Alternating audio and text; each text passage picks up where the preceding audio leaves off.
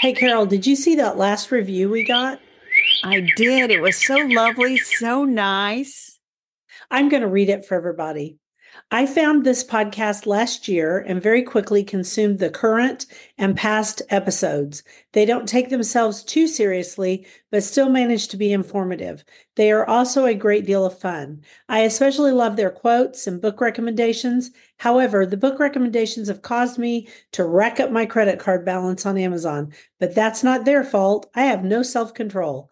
Thank you, Dee and Carol, for helping me look forward to my morning commute. And that's from Brandon the Gemini via Apple Podcasts. And he left it April 2nd. Thank you, Brandon. That is so kind. I'm going to use those words to power us on to this next episode. Let me get us started. Welcome to the Garden Angelist, where we talk about flowers, veggies, and all the best dirt. I'm Carol Michael from Indianapolis, Indiana, where I have a suburban garden measured in square feet. It's about a third of an acre.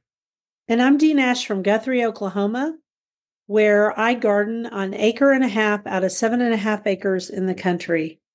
We call ourselves Garden Angelists because we are evangelists for gardening. We love gardening and we want others to love it too.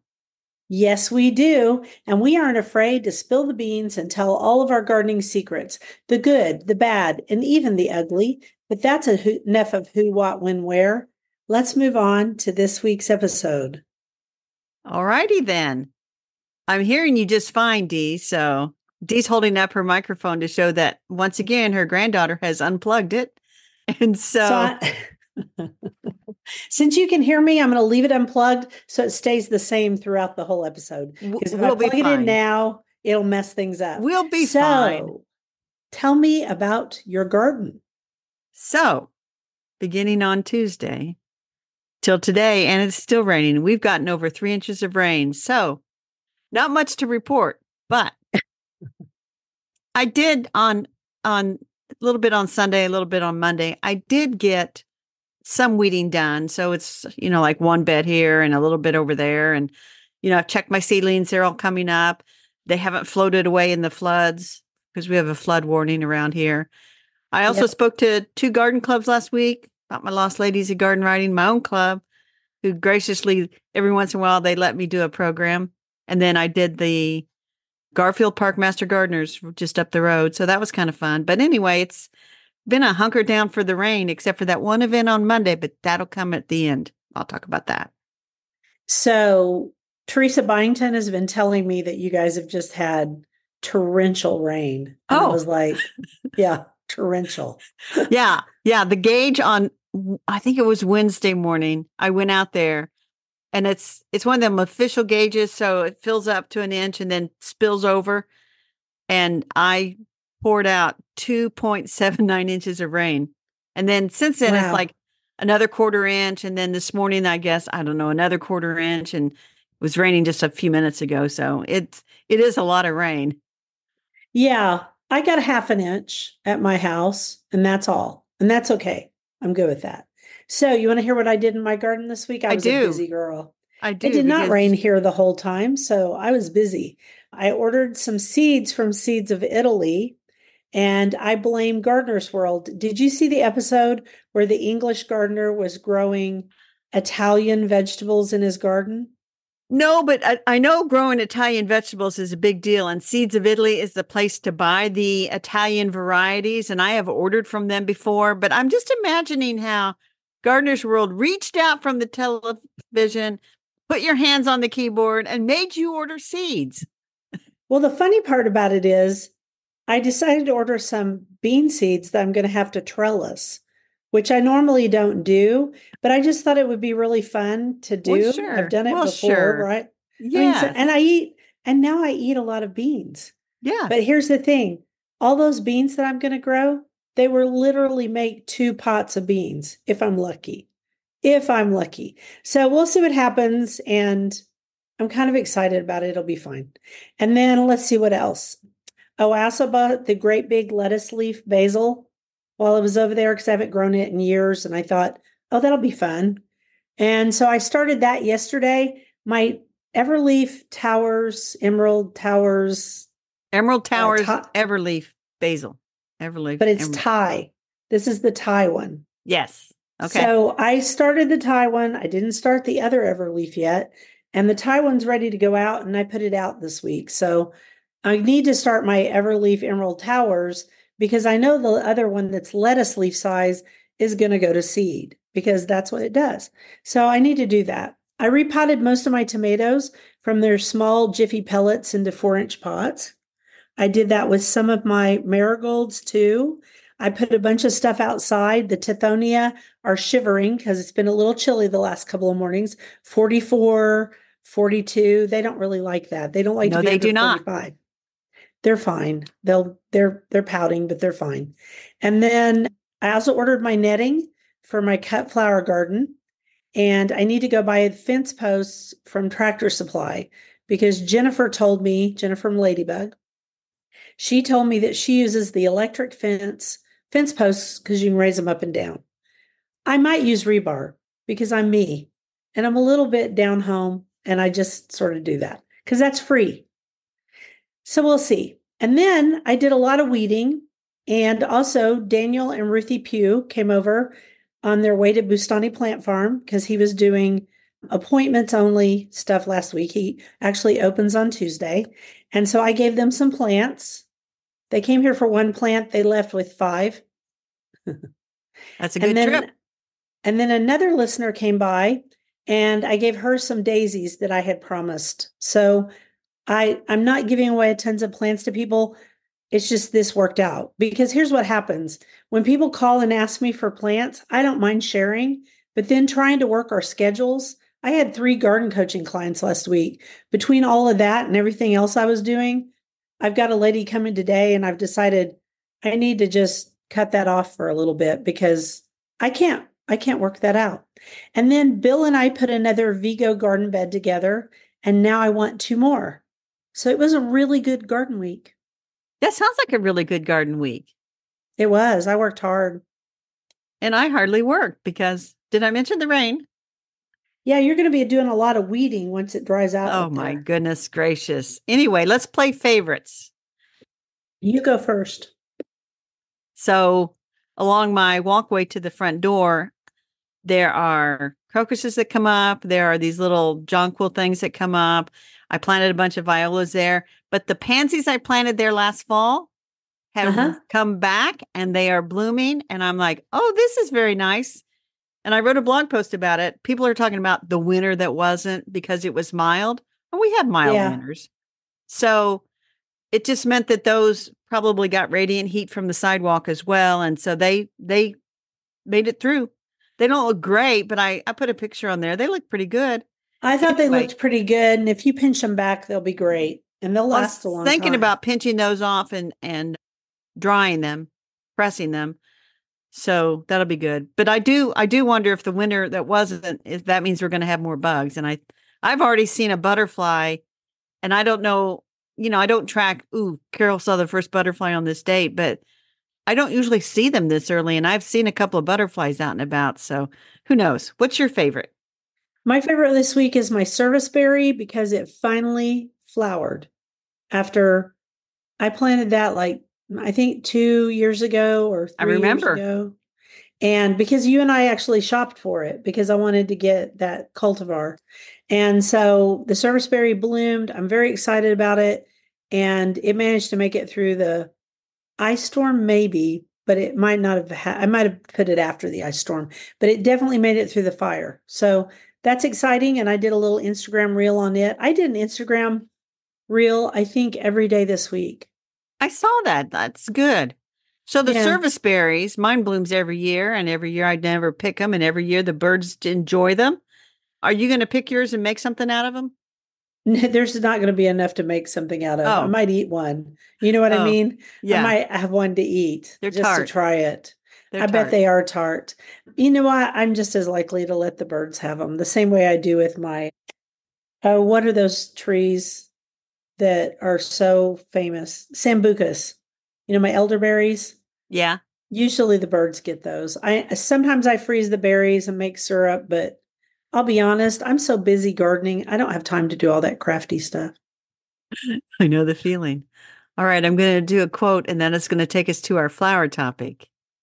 Spring is singing in my blood today, and the lure of April is abroad on the air. I'm seeing visions and dreaming dreams. That's because the wind is from the west. I do love the west wind. It sings of hope and gladness, doesn't it? And that is L.M. Montgomery. That's a beautiful quote. It is. So, our flower topic this week is throw and grow flowers. And we decided to call it this because in the past we've called it direct sow flowers, and we just thought throw and go sounded fun.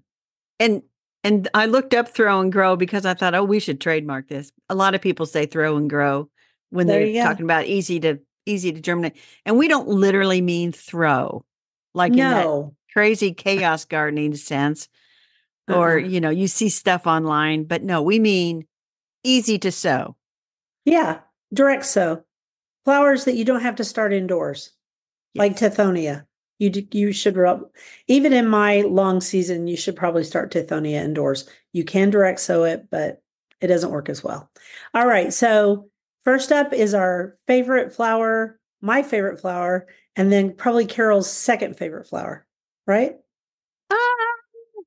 I'm going to say it's right up there in the top 10. Zinnias. Okay. Zinnias. Yeah. Zinnias. Tomato. So easy. I always say to people, if you have an empty spot and you want joy, just sow some zinnias out there. And on top of that, if you've got room, put some sunflowers behind them. Yeah, I say that too. Pretty. When people say, well, if I take all this out, what should I plant? And I say, well, take it all out. And it's spring, plant some zinnias in there. And then in the fall, when things go on sale and you got a better sense and you're not so rushed around for everything, plant those shrubs that you want in the fall. Take out your zinnias, plant the shrubs. That's what I tell That's people. A great idea, or perennials if you want to. But here's the thing. You may enjoy them so much that you just don't do that. I have lots of clients who get so many butterflies, so many pollinators that they go, wait a minute, I had no idea. And so that brings us to our second one, cosmos. So let me just say this about cosmos. I have a love-hate relationship with cosmos. As do many gardeners, I think. Especially gardeners that garden in windy areas. Cosmos is so shallowly rooted that it will flop at the least provocation.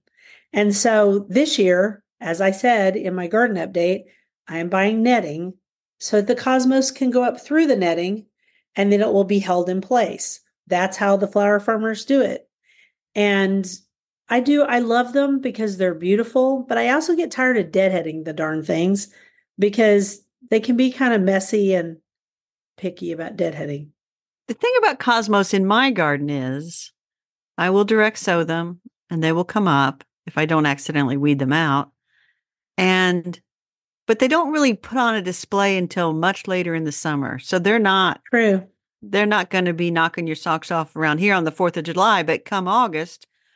But then, then they're all, like you said, they're all floppy, tilted, squirrel ran by. I got to lean. Stuff like that. It's like, well, come on, Cosmos, stand up tall and straight. But anyway, in the right spot and sometimes just have to put a stake by them and tie them up. Yeah, I did that last year.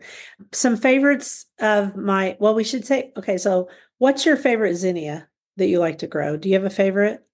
My favorite is zinnia angustifolia, the little tiny ones that I actually will start indoors probably this coming week.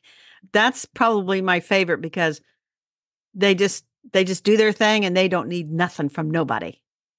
No, they don't because they're short. Except starting indoors. Yeah, they like to be started indoors more. I like the elegans, zinnia elegans, and my favorite mix is probably, I have two.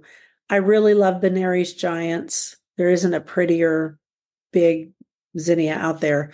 But the Oklahoma series, I tell this to every client, if you're worried about mildew, which is their big thing, grow the Oklahoma series because they mildew the latest. And they're just they're a great flower. And honestly, of that group, Oklahoma Salmon and Oklahoma Carmine are the most beautiful. Although this year I'm doing a whole yellow cream white series, which is a whole different thing. So Cosmos, what is your favorite Cosmos? I'm going to say that's the only one I've really ever grown is that, like that, they call it seashell. The little petals curl up and looks like a little seashell. That's the Mhm. one that I usually end up with a packet of seeds for. So last year, I thought we both grew apricot lemonade. We might have. I only got Yeah, one plant out so of it.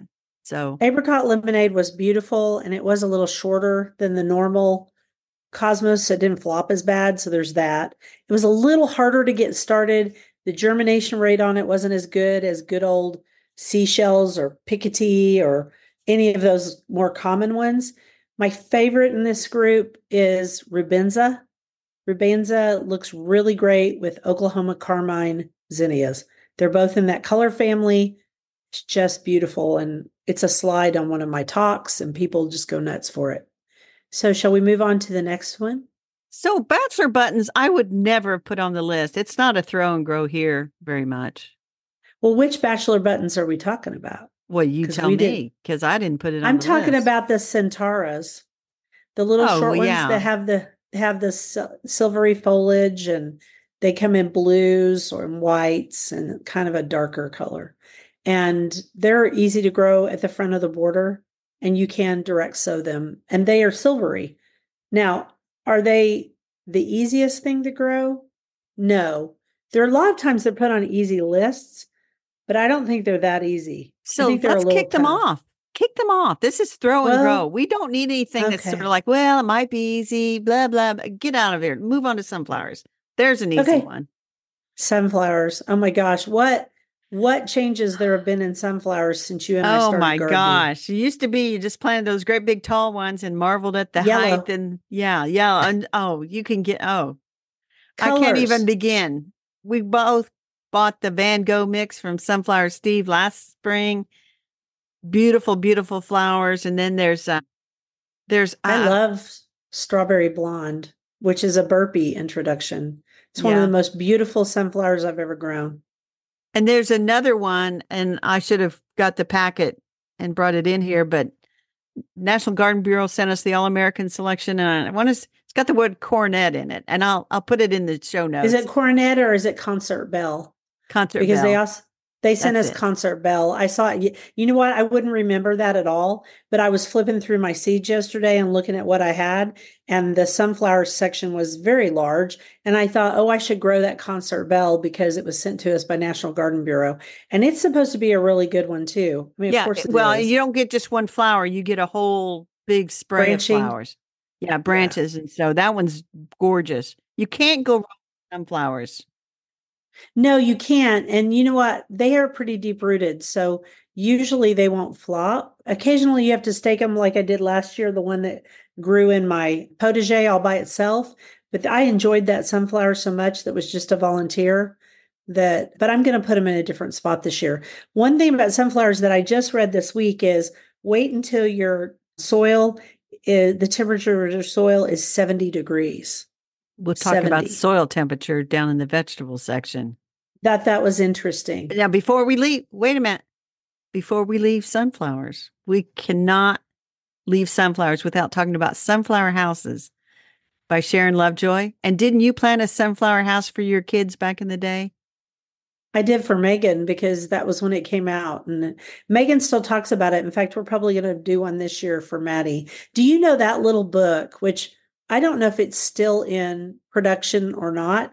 So we We'll may need link to to link it. to, a place where people can get it. But that little book, Sharon, she's a friend of ours and she listens to this podcast religiously because she'll text me and say, oh, I liked what you said about this. So that's kind of, talk about having your mentor say That's you did a good wonderful. job. I get chuffed, actually. Anyway, she's received so many pictures over the last 30 something years for that book. Everyone sends her pictures of their sunflower houses, everyone, and they still send them. So it's one of my all time favorite books that she wrote, although I love Well, them you'll all. have to plant one for Maddie, and then we'll get a picture at the end of the season. So, Let's do marigolds, we've it talked about marigolds just a few weeks ago. Easy to grow from seed, but slow to germinate sometimes. So be patient with. sometimes. It's back to that warm Uh huh. soil thing again.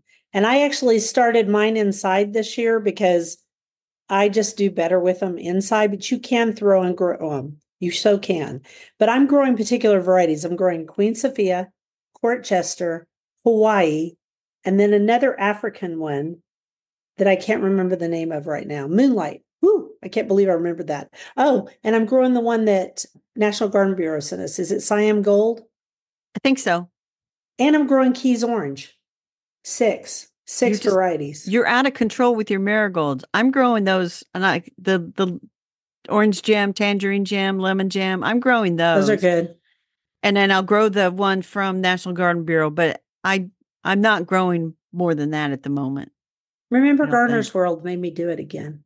That's where that's where Sophia came from. Yeah. And that's where Court Jester came from. Those cool. We seem to be impressionable gardeners for old gals like us. Totally am. Okay, and so one thing I want to say about marigolds before we leave this topic, and you thought this was going to be short. It's not been short. Marigolds get spider mites. So I know they do. I know you know this, but people send me their pictures of their spider mites all the time. And what do we do for spider mites?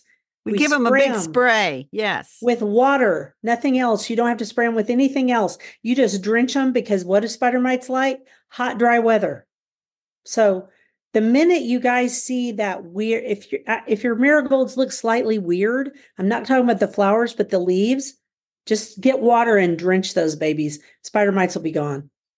And if the spider mites aren't gone and you can't get rid of them, get rid of the marigolds. Yeah, just let go of it. Go buy something at the garden center late in the season. They'll start to have the mums and the ornamental kales and things like that. Put those in. Get rid of those. That's my motto. Sweet peas. Love them sweet peas. I haven't sown mine yet. I'm thinking, oh gosh, what day is today? I should have sown. You better those get 2 out weeks there ago. and sow I know. I know. Bad Carol. Bad gardener. My sweet peas are that tall. She's nobody can tell what am I saying, Carol? How 6 to 8 inches. 6 to 8 inches. Yeah, they're doing great. Did you pinch them back?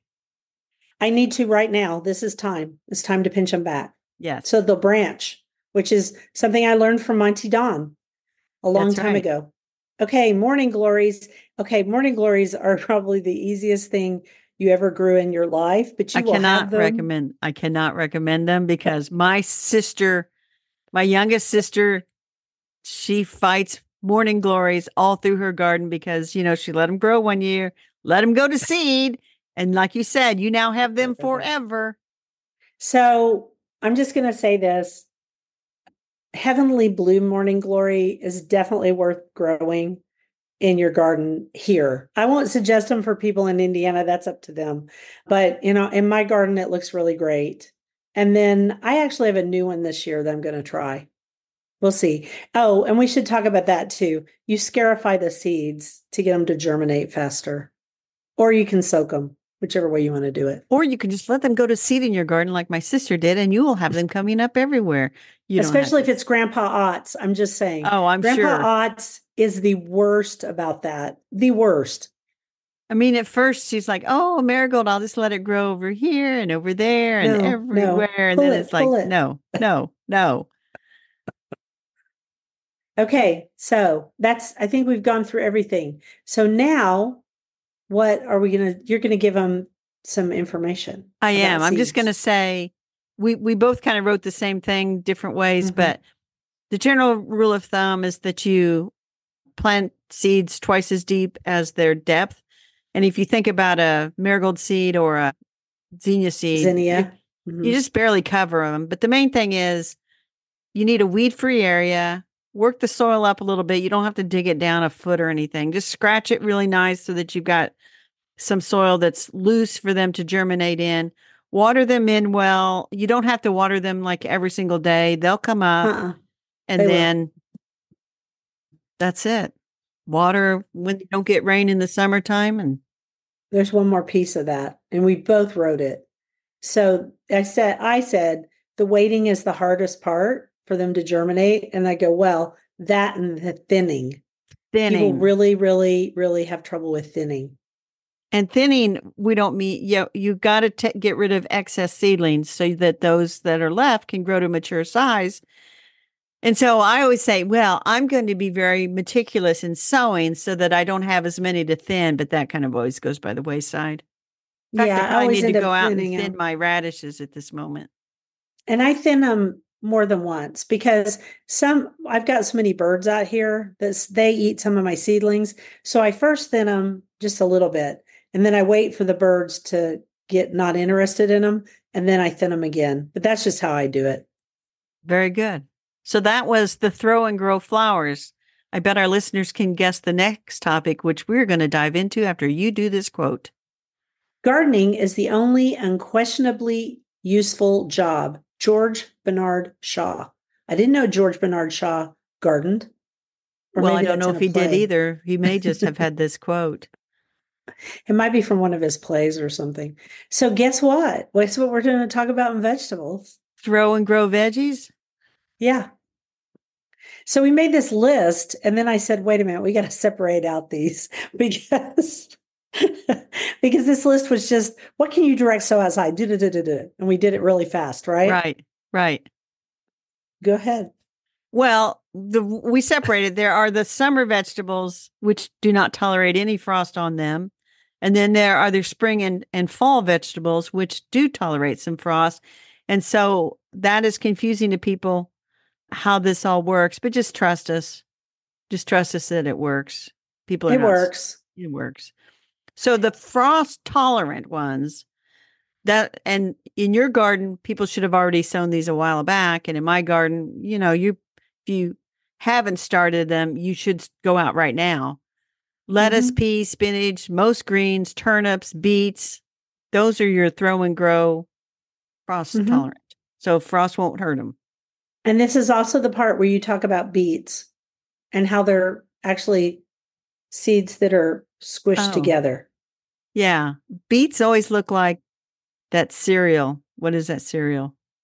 Grape nuts. Grape nuts. I don't eat cereal anymore. So, I don't even know if they're grape nuts anymore, but they do. They look like little pieces of grape yeah, nuts. And but the reason is, it's 3 or 4 seeds all glommed together. So when you plant Mhm. beets, they have to be thin because you don't want 3 or 4 all growing together. But if you look, there are some seed houses, and I think Johnny Selected Seeds is one of them.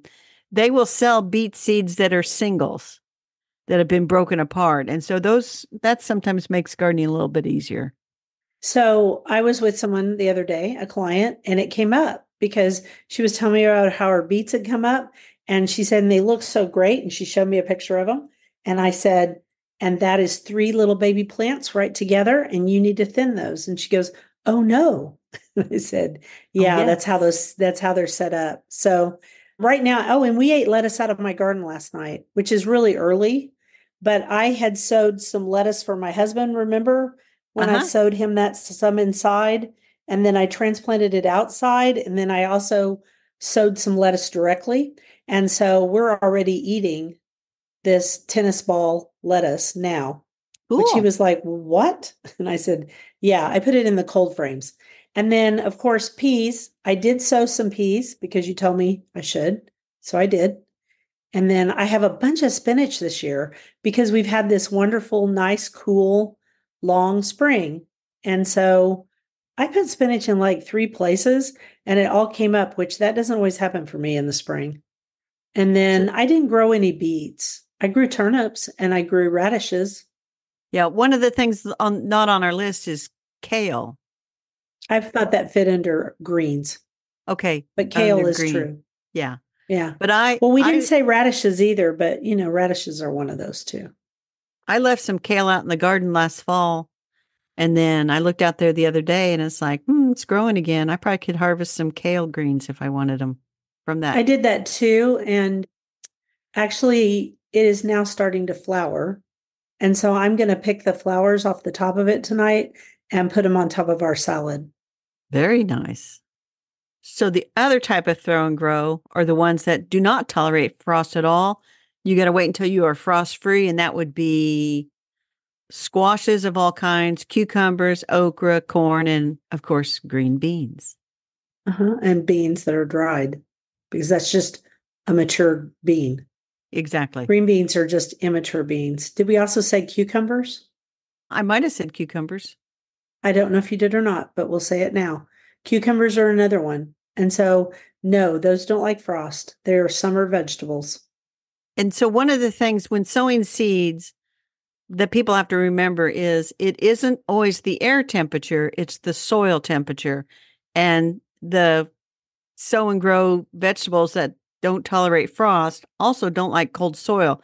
So people don't rush out there just because you think you're frost free. And by the way, I'd like to make a segue. Indiana's forecast for next week looks marvelous. 70s in the day, 40s, 50s at night. That does not mean we are frost free, people. That does not mean we are frost free. And I'll just like to have to avoid social media where all these people are saying, can I go ahead and put my tomato plants out? No, you cannot. No, you cannot. Anyway, so soil temperature, and that's where, like, because of our mild winter, the soil warmed up faster this year. So I noticed my peas came up quicker than they normally do because the soil was warmer. Right. That makes sense to me too. So, So while you were talking about soil temperatures and air temperatures, I think we can safely say that Oklahoma is probably frost free. We're at April 12th. And next week, well, the rest of this week, yeah. After today, well, this morning was 45, but after today, it's all in the 50s and 60s in the mornings. And we go up into the 80s in the afternoon. So I will be eating that mature lettuce really fast. yes, so you it doesn't will. go bitter on me. And we'll see how my spinach does. Yeah, finally, I would say at the end of this week, if you're just hot and bothered to get your tomatoes out, which we didn't say tomatoes, but that they don't sow and grow. But say you've started your transplants indoors and you've been taking them a minute out and hardening them off, or you've bought them at your local nursery, which is another option, and that's fine too. You can probably plant them, but I won't be because I started mine late. And this is the part where we talk about how it's okay to put them in a little bit later because they Exactly. catch right up because Yes. tomatoes like it warm. And often, this is another tip from an old gardener like me. Often planting later in the spring helps you avoid some insect problems. The one that True. comes to mind is eggplant gets flea beetles really bad. But if you'll wait and plant it out just a little bit later, even into the first week of June here, you'll have far fewer problems with flea beetles. Interesting. So flea beetles hit me about the end of May. So maybe this year I'll put it out first week of June if I decide to grow any. Yeah. Huh, interesting. All right, so let's talk a little bit about days to maturity. We had a listener reach out to me on Instagram, and we get asked this question a lot. What does days to maturity mean on a seed packet? And you know what? You would think that was easy, but not really. Not really. It's just a Depends. general guideline that tells you from if it's a direct sown seed like green beans, it just gives you a general guideline that says 60 days, for example. I just pulled that out of the air. I think that's about right. That's how long it's going to take for that bean to germinate, grow, and produce green beans. But it's just a guideline. But if it's a But plant, the transplanty plants, which are like peppers, tomatoes, eggplants, another good example, those mean their maturity date is from the moment you transplant that plant to when you get your first fruit. So it's not as generally, simple as people think. Yeah, and that's a big range and it's a you know, guideline. So, guideline. rain, lack of rain, the amount of light your plants are getting, the temperature, the soil fertility, presence or absence of pollinators. So many factors go into how many days it takes to come to maturity. So, it's a guideline and people should not overthink it or make it too complicated. The overriding factor when choosing a variety is, hey, do I like the taste of this variety? Buy that one. Mm-hmm. Or in Don't my worry. case, is it weird? Yeah. Is it weird? Dee will buy it. Yeah. If it's from, Seeds of Italy, Dee will buy it. The Or one place where I would count days to maturity and think, is this worth it? Is if you're going to grow succession plantings of like green beans and it says days to maturity is 60 and you're sitting like, say, at September 1st for Carol, likely you're not going to get a bean green harvest out of that because by November 1st, 60 days later, we would have had frost. So that's where in the fall, you kind of pay attention a little bit more to say, is this worth planting now? Yeah, even in Oklahoma, if it's late September, well, it's the same problem. We're probably not gonna get, because here's the thing, it has to do with daylight. And as your daylight goes down, the chances of you getting a crop are also smaller. So Through that. So that covers the throw and grow vegetable topic and a little bit about soil temperature and days to days to maturity. maturity. I'm going to do a quote so we can talk about the book. We read in bed because reading is halfway between life and dreaming, our own consciousness in someone else's mind. Anna Quindlen, How Reading Changed My Life. I've read almost everything by Anna Quindlen, and I have never read that book. I might I have have to read read that it. book. I think Did I you have that enjoy book. it? Yes, I think I did. I think she's such a good writer. She really is. She's one of those that just, she's really good at the essay, which not everybody is. Okay, on our bookshelf this week is a book that was sent to me, and it's called Outside In, Interiors Born from Nature by Brian Paquette. And it was published by Gibbs Smith, and it just showed up. I didn't ask for it, but I'm glad I got it. So he is a famous interior design person, and he has got a firm that is based in Seattle. Brian does, and he showcases several of his recent designs in this coffee table sized book. And if you like mid-century modern minimalist interiors, this book is definitely for you. And what I enjoyed about it is that every design incorporates natural colors from the surrounding landscape. So lots of neutral shades with touches of warm browns, blues, grays, and greens, which makes perfect sense because he lives in Seattle, which to me, Seattle is those colors. Then the furniture shapes are very simple, extremely well made, and the fabrics are from really quality materials. No, I am not reading this from the materials that they sent with the book. This is actually what I wrote after looking at it. It just sounds like that. He has a lot of beautiful polished wood and lovely rugs. And it was very, very enjoyable to look at. And actually, I'm going to give it to my friend, Father Novak.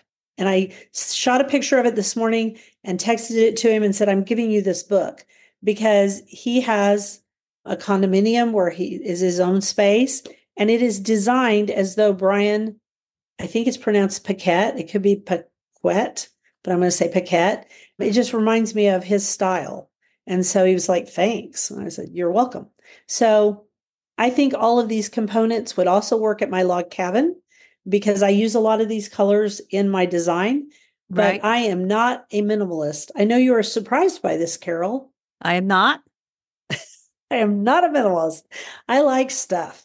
And the thing is I've noticed though, as I'm aging, I have started giving away stuff. So like now, I mean, I've never been super attached to my stuff. I like it for a time and then I say bye-bye to it and send it on its way. But I've gotten more that way. So are you a minimalist? I'm looking at your bookshelf behind you. Yeah, you look at the bookshelf behind me and stuff and these plants over here. This is not a minimalist. I would tend towards maximalist, but it's kind of interesting, but I group things together so that they stand out a bit more. It's like at Easter, my youngest sister, it's like, you have been here. She looks up and, she sees the antique lawn sprinklers on top of the china cabinet in the breakfast nook. And she's like, where'd you get those? I'm like, from the antique sprinkler store. Where do you think? And anyway, my other sister said that her 6-year-old daughter, they really just come here once a year for the Easter egg hunt. She said she was excited to see my coffee table. It's one of those with the glass top and then it's got the big drawer underneath so you can put all kinds of displays. I have all kinds of trinkets and old seed packets and just little rocks and nature things under there. And they just love to look at that. Like, look at all this stuff under here. But if I didn't have that, I mean, I wouldn't put that all out for display. It would make it too hard to clean. And so I like things to be sort of orderly, but there's a lot of stuff. Well, I'm going to show you a picture out of this book. And this is a kitchen and it's beautiful, right? It is beautiful. but it looks like no one lives here. And It looks so, like an Airbnb that's being cleaned up and is ready for the next person. yeah. And of course, these are his designs. And so he wants them to look exactly like he finished them. But I like I'm sitting at my desk in my kitchen and I'm looking around and I love my pictures of things. And I think I would really miss those if I didn't have my personal touches. Yeah. And another example, it's like you need to enjoy the things you have. And so I've talked about my mom did these acrylic paintings back in the Yes. 60s and 70s. And I had a bunch of them in the closet. That does nobody any good. And so my wall space in my hallways was bare. So I just hung up all her artwork and, these two art galleries in two hallways for my mom. And it's nice to go down the hallway and see mom's paintings. And I offered them to my nieces and nephews as like, if you'd like to display one in your home, you are more than willing to borrow one from the collection. And they said, So no, thank you, because they're all minimalists, because they just seem to be, right? no, not my Maybe. one niece has one of mom's paintings, and I'd say I have one niece that my sister says she's a minimalist, but I'd say most of them enjoy stuff. They didn't grow up in a very clean swept environment. There's always stuff Yeah. around, and anyway. So almost all of my kids are minimalists except my son. He's not really. He likes to display. He has beautiful cookware that I bought him for his Christmas and birthday presents, and he displays it. And something you said reminded me of a reel I did on Instagram about how I use my blue and white spode. Right. That reel I didn't expect that reel to be popular. I was just talking. And so people were like, yeah, I'm going to get my china out too.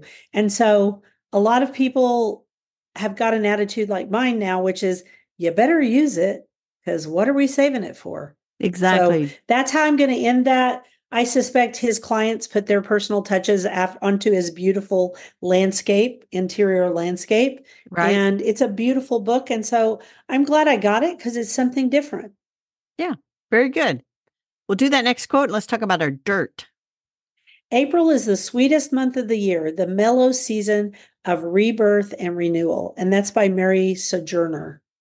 And here's our dirt, which I found, but you can talk about because I'm tired.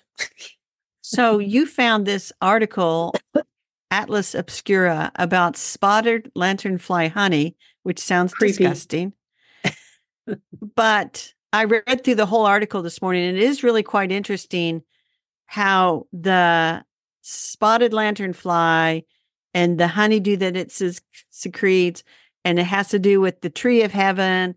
And then the honeybees get on that and they carry some of that stuff back to their hives. And so they've ended up in 2010, 2012 timeframe.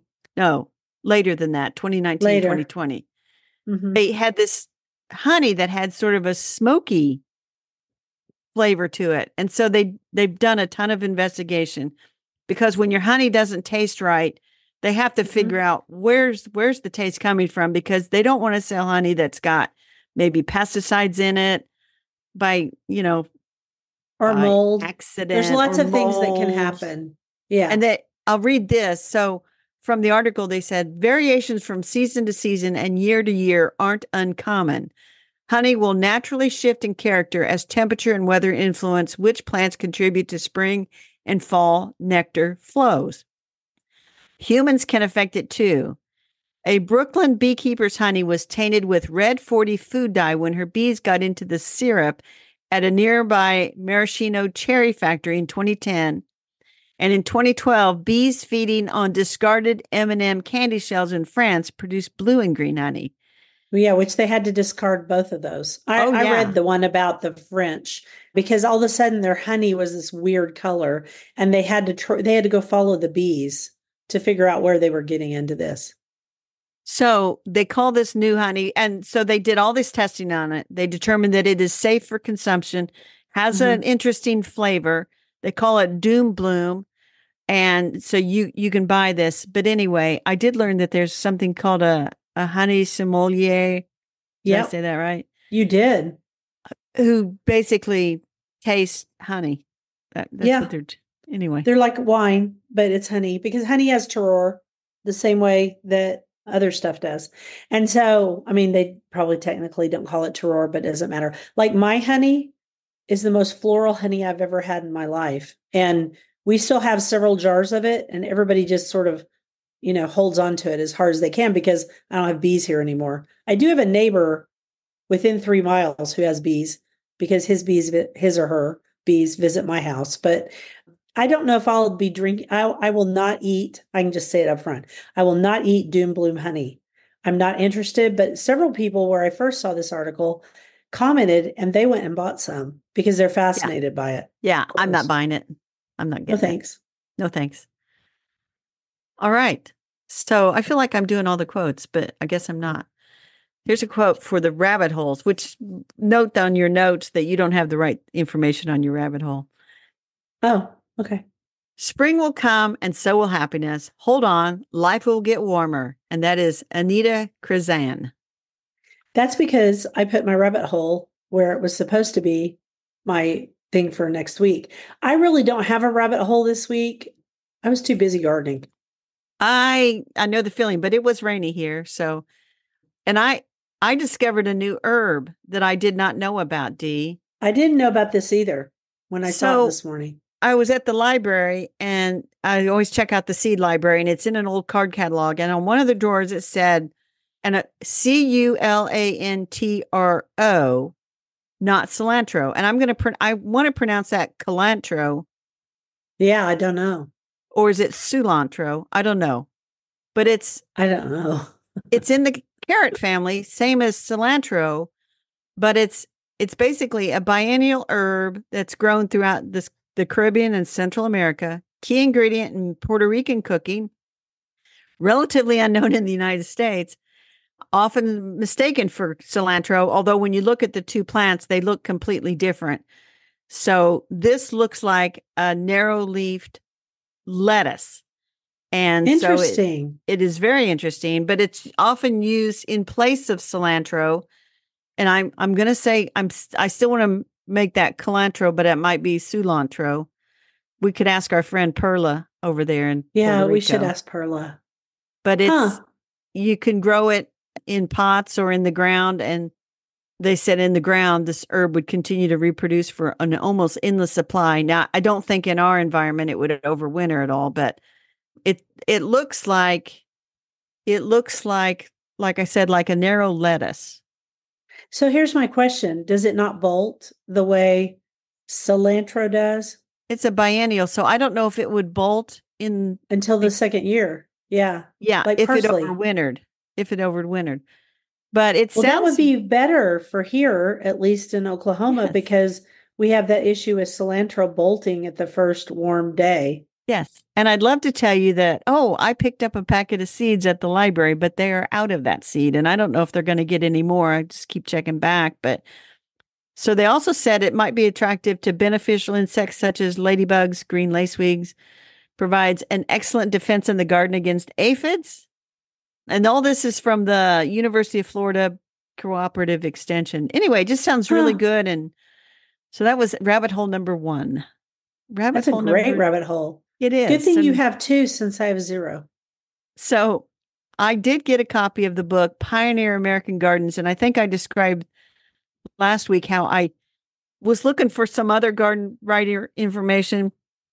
Saw this book listed on a newspaper page from the 1950s.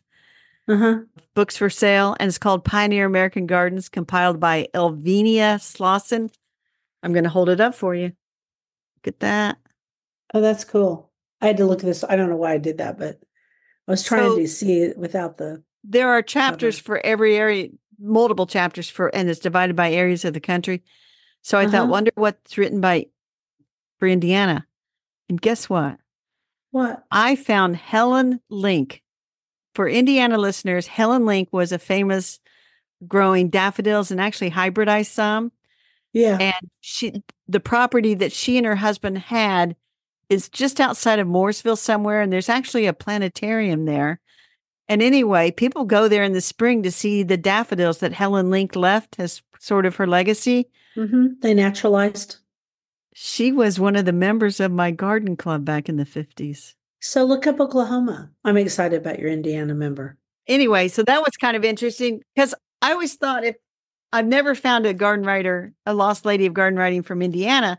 And I always thought if Right. there was one, it might be somebody like Helen Link. And now I found at least a chapter that she wrote. So let me And go. by golly, it was. Yeah. So I was pretty excited about that. So you are in the central region. And it's hard to say because that one stood out because she wrote a chapter called Early Indiana Horticulture. Huh. Early Settlers of Oklahoma by Lilia Oglesby, page 211. Oh, Lilia that's Oglesby. I'm going to go look her up. Lilia Oglesby. L-E, Okay. I'll have to spell that for you. Lelia and then Uh-huh. Oglesby, Got it. page 211. Interesting. I want to read Yeah. that section because the pioneers of Oklahoma.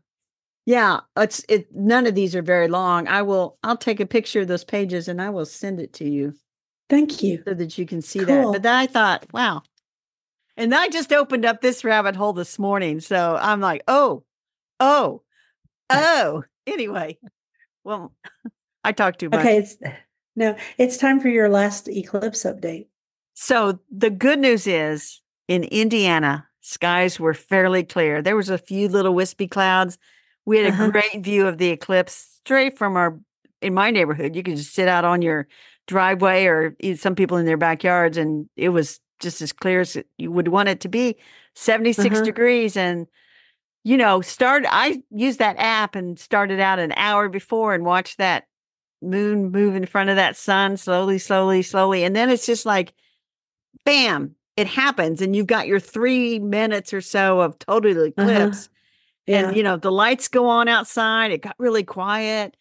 Yeah. Felt like the wind was very still and stuff. And so and then 3 minutes and 50 seconds later, glasses go back on because it's starting to shift So the do you other want to hear way. my eclipse experience? I do.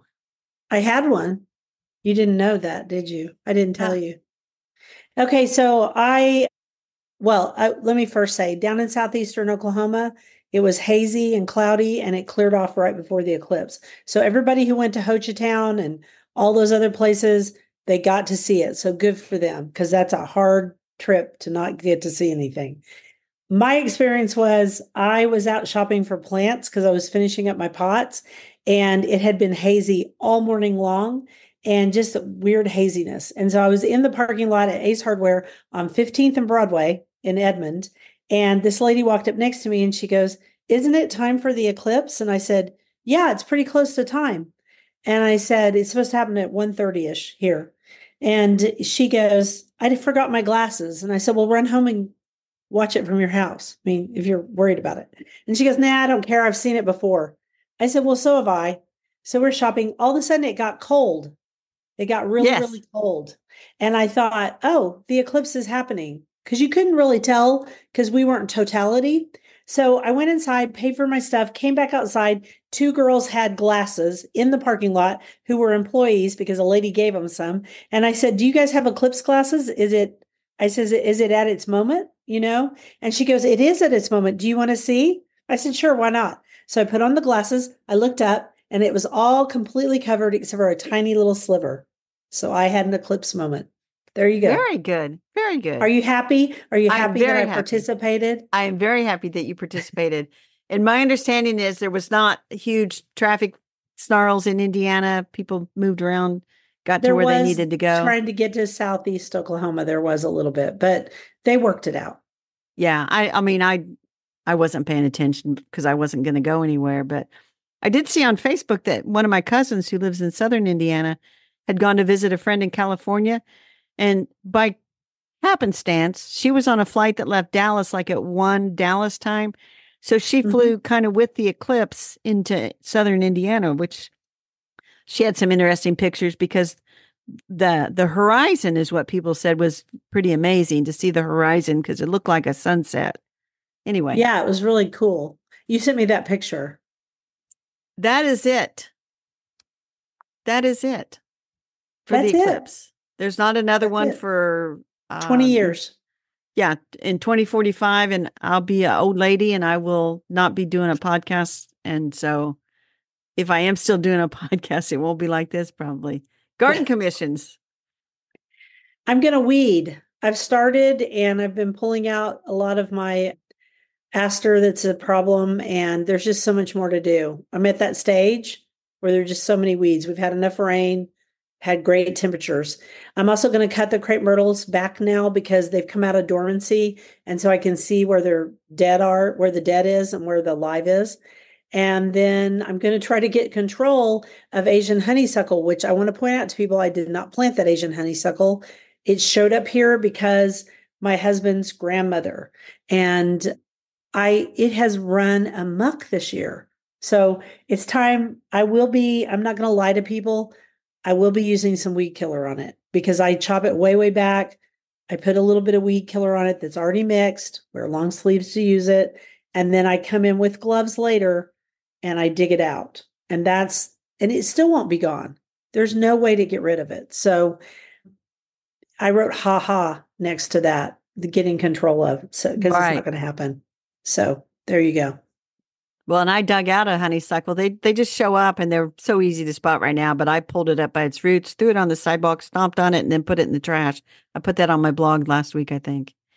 Anyways, as soon as the rain stops, I got to weed and mow and weed and weed. And I seriously need to do something about the winter sown containers. Everything came up. I have big purple broccoli. The National Garden Bureau sent us AAS winter. I mean, these things are like 6 inches tall saying, get us out, get us out. Yeah, you got Clary sage came up, poppies came up, lots of violas, verbena Bampton, baby's breath came up, Alaska daisies came up. So I've got a lot of stuff to sort of figure out what's their next step in life. The only seeds that didn't germinate were the stalks, which I thought was, what? That's bizarre. Who knows? That is bizarre. Who knows? That reminds me, I got a plant deal from Doom and Orange, a whole bunch of those. I got to plant out. I don't know where I'm going to put them, but I'll find places. And then thank you, Doom and Orange, for the plants. They always send me plants, and God bless them. They're always really good. And actually, you know where they're grown at? But I just know this because they sent me an email. Peace Valley Farm. You know who that is? I'll just tell you. It's Lloyd Traven. Yeah. Who is famous for phenomenal lavender and a bunch of other stuff. But he actually gave up my name because I think they have a new publicity guy. And anyway, or actually it's a woman. I had another guy write me from another company. Anyway, they're coming. And then my hilarious select seeds order, which I sent to you a picture because that was the middle of winter when I ordered that stuff. It makes absolutely no sense. It's like I was drunk, but I don't drink, so I don't really understand. I don't understand it either, but I thought, man, those people must have thought, this lady. Anyway, I think that's enough for this week. Let's wrap this thing up. Thank you for listening to The Garden Angelist. I hope you've hit that subscribe button so you don't miss a single episode. We publish every week on Wednesdays at 12 a.m. Eastern Time. And if you listen to Apple Podcasts, we'd love another one of those 5-star reviews. That helps us get noticed by the stupid algorithm. Could you also share our podcast with your friends? Word of mouth is still the best way to get the word out there. And be sure and check out our show notes for links for more information about today's topics, plus links to our own websites. And if you're smart, subscribe to our Substack newsletter, The Garden Angelist at substack.com, which is linked to in our show notes and gives you much more information about the podcast. If you do subscribe, you'll get a link to listen to the podcast a whole day early. And if you want to help support us, use those affiliate links. If you buy something after clicking through on them, we earn a small commission and it costs you nothing. Or if you want, you can set up a monthly subscription through Buzzsprout, or you can make a one-time donation through PayPal.